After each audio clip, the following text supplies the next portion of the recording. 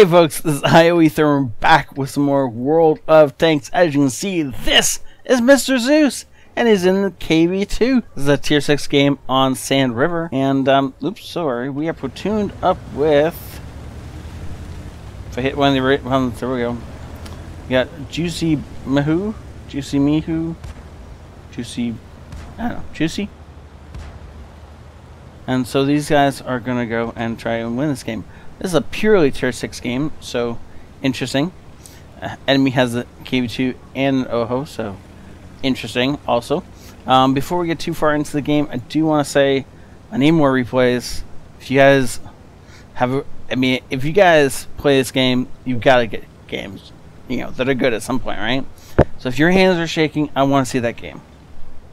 As like my basic rule, the only one that really matters. And of course, don't die halfway through. That's irritating to watch. But other than that, if your hands are shaking, I want to see the game. And so send them to me. You guys should have replays turned on. If you've seen this channel, you've got to be thinking you want to submit a replay at some point.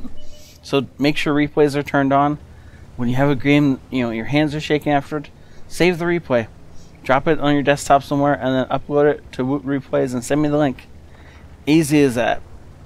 Takes like 5 minutes, not even. I don't care if there's a description on the link or whatnot. It just needs to get uploaded and then linked to me in the Discord. And easy as pie to do. So do it. Okay? I need replays. Otherwise, you guys are just going to start seeing replays from Alex, the assassin, all week, who's been sending me replays constantly. And if I don't get some replays from other people, you guys are just going to see a week of him, because I could do that. And they would all be awesome replays. And I do want to see them all, but I want to see other people too. Okay. That's enough of that.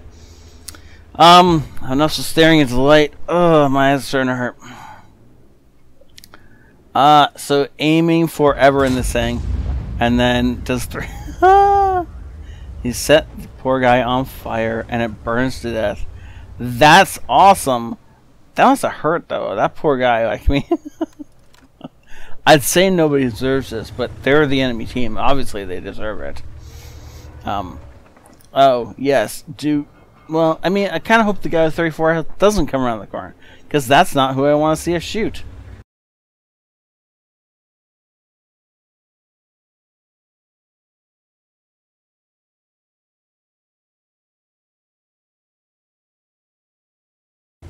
And don't forget, there will be a bonus clip at the end. And if you haven't noticed the fact that I've been doing bonus clips at the end of my videos of late, go back and watch the last several again and watch the end. Okay, so the Fort Skoda apparently has decided it wants to camp base. I don't know why there's a Skoda camping base. That's like the worst place for a Skoda. Yeah, that shot connected all right. Thank you, Mr. 4AT, for backing up and letting us hit that, because otherwise it would have just been annoying to sit up on this ridgeline. And, ooh. Mr. T34A5, do you want to poke your head up, please? Just come poking up over this ridgeline. Yeah, right there, right there.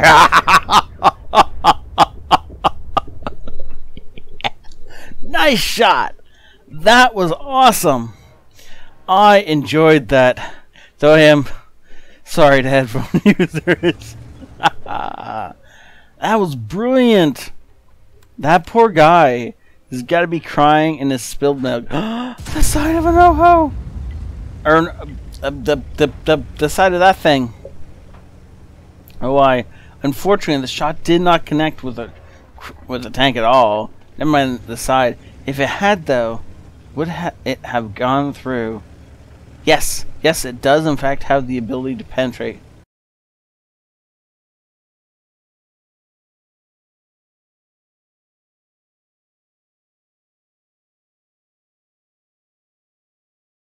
Situationally, you want to be loading different rounds. However, for just times like this, oh, if that had been fired just a couple seconds sooner, then that would have been the the shot. As that would have definitely taken out that VK. It looks like the other side of the map, we've cleaned up the Skoda 25. Unfortunately, we got picked off by the OI, and I think this is the only thing over here. And really, you should just kind of aggress on it.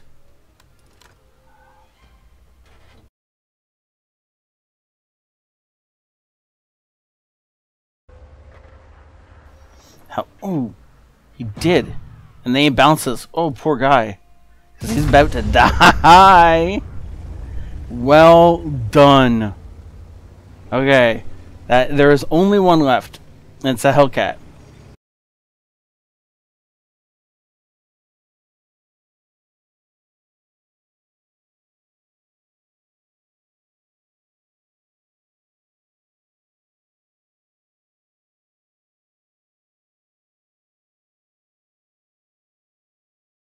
And apparently the Hellcat was up there. Doesn't necessarily mean he is right now, though. Right? So, moving around based on where you assume the enemy is a great way to get yourself into a trap. However, at lower tiers, I mean, half the time you're going to be going up against people who have no experience in this game, are still on their first week of playing and stuff like that. Oh, no. The Hellcat is not there. The Hellcat is, in fact, over there at our base. So we're going to speed this up a lot because we know exactly where he is. There's no reason to play around with where he might be or anything like that. And no reason on why we shouldn't hold. 10 seconds left.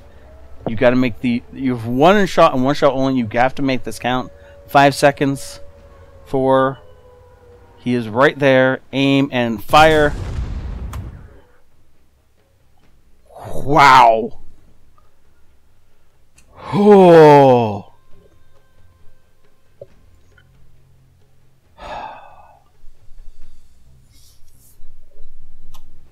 Wow. That was awesome. Well done. Wait. What? What? But we killed everybody. How do you lose after killing everybody? It must have been a change recently, because I do remember before, if you killed the entire enemy team, even if they capped out already, you could still win by killing the entire enemy team. I didn't realize that they had changed that. But apparently, they have at some point. So now, if you can get capped out, kill the entire enemy team, and still lose. Wow.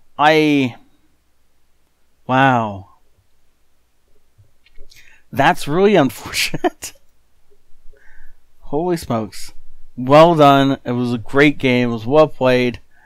It was enjoyable to watch. I'm still like utterly shocked at that ending. Alright? Wow. Okay, well, cool. Well, enjoy the bonus clip. We'll see you later. This is ioEther out.